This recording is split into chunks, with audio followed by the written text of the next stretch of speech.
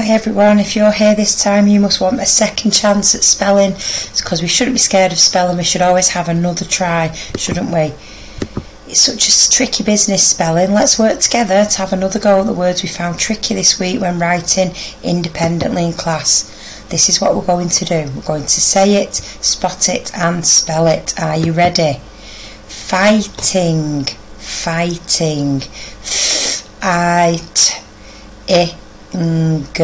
fighting, fight, think you've got it? It's got light up the night, I. It's like fight, light, night. We have looked at this sound in class, but it's okay. We always need to practice, don't we, to get better at everything. Fighting. Well done if you found that one. Oh, now this one, you can imagine the face Mrs. G is pulling in class. What? We've seen this one. Come on, year 2, we can get this one. Which is the right way to spell what? It's a sight word, isn't it? We just need to know. W-H-A-T. Well done. What about where? Where? Now this is also a sight word and one that's a little bit tricky. There is another word on the board that means something else, and that's what we've used in class. But these two are really complicated, and lots of children older than us get this wrong as well. So shall we see if we can work it out together? Where. Sight word, W-H-E-R-E. Well done if you knew it was that one. This is another sight word, really. They. Look carefully at the words and decide which ones it can't be, where we don't put the A. Certain A sounds don't get the end of words, do they? This is actually an A sound that we don't hear a lot, you know. It's obey the prey, A. Would be easy if it was T-H-Y, but it's not. That's why spelling is tricky. Think you've spotted it? T-H-E-Y, sight word, that one. That's why it's red, just one we need to know. What about having? Now this is hard. I was really pleased with who spelt this because they spelt have right and then they added ing. There is a rule that we're going to learn in year 2 this year. So when we say having, that means that it's in the present tense, it's happening now, and there is a rule. There's just one thing when adding ing, if it ends in e, set it free before you add ing.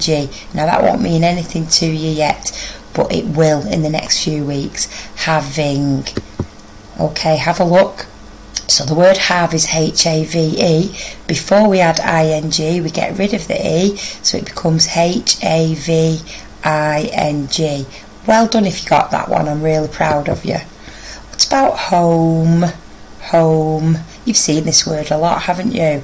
Listen to the sounds, the way I sound it out. It might give you a clue. Home. Did you hear a split digraph? You should have done H-O-M-E. Well done. What about tank? T-A-N-K. T-A-N-K. Tank. Tank. Now because there's not a vowel before the k sound, it's not actually pack, the sack. When there's a consonant, a letter that's not A, E, I, O or U, you just use a K on its own. Did you find it? T-A-N-K. Well done.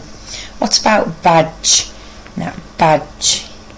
The soldier's got a badge of honour. That's what we wanted to write. Now think back to the beginning of year 2. We have met the trigraph, the 3 letters that make the j sound. B-A-J. Think you've spotted it? That's it. Miss Tudge loves fudge. J. B-A-D-G-E. Well done. What about everyone? Now this one's been in our list before and that's okay. I see it as 2 words together. So if you know how to spell the number word 1 and you know how to spell the word every, it's a compound word, so we put those 2 words together. Everyone. Everyone. Think you spotted it? E-V-E-R-Y and then the number word 1, O-N-E. Well done. What about hats? Hats. Now I do know why someone's put SE on the end of this word, I really do, because in house and please we've been learning that it's SE, haven't we? Okay, but that's because in those words there's an E and an OW sound, a vowel sound, okay, so we put an S and an E, but with it, when we end in a consonant, a T is not an A, E, I, O or U, it's just an S. Listen carefully again to decide that. At, hats. There it is, well done. Okay, now this is another confusing one because this does have a vowel sound in it, but it's not S-E. Trees. T-R-E-S. Trees. Okay, well done. T-R-E-E-S. But this is why English is so hard. You learn one rule and then you try and use it and it gets all mixed up. Don't worry, year 2. I'm here to practice with you all year and even after that if you want to come back and see me. Okay, what about attacking? A really long word, but I think we can sound it out. At-t-ack-ing. Attacking. At-t-ack-ing. There you go. A-T-T-A-C-K, pack the sack, because it's come after a vowel sound. I-N-G. Well done. What about visit? Visit. Visit. Visit.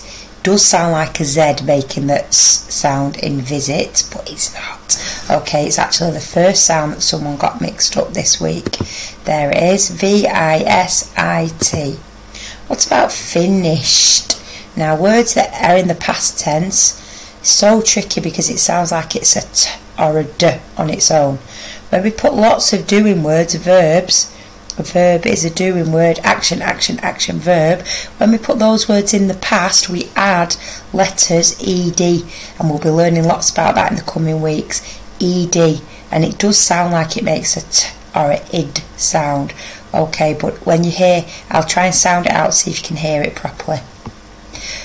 Finished, finished, finished, finished, ed.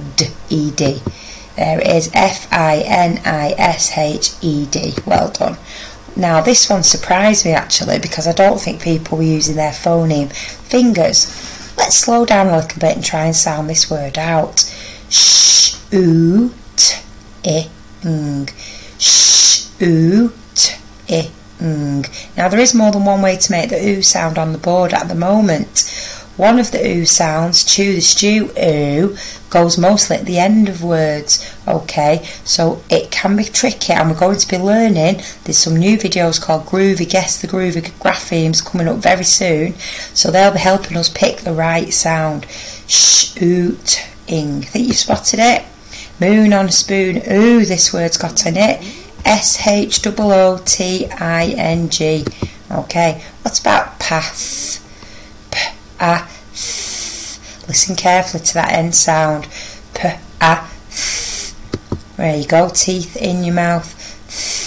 P-A-T-H. Well done. What about next? Next.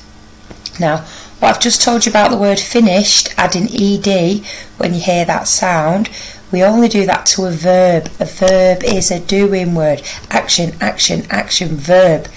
So next, it is a T, because next is a time word, it's not a doing word, okay? But well done for trying to apply a rule that you've been taught. It's good to know that you are really working and listening hard.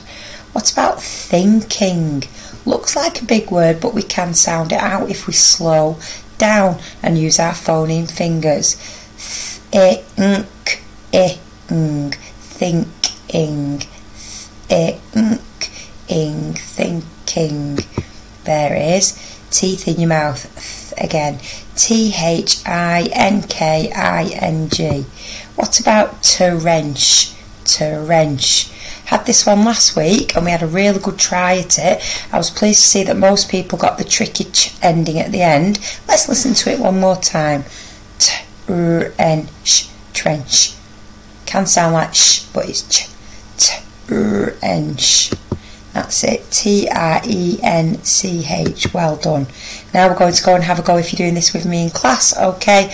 or go back and practice any more if you want to. Check out the other super spellers and you'll be ready for the spelling assessments coming up in the next few weeks. Okay, I know you're going to be a super speller in no time. Here are some of the phonemes we've met today. Light up the night, I. The wetter the better, phone home, I'm all alone, oh. Pack the sack, k, k, k. Shush in the shop, shh. Think in the sink, nk. Cheesy feet, E, and Miss Tudge loves fudge, j, j, j, j, j. Leave me a like if you're going to become a super speller this year. Bye for now.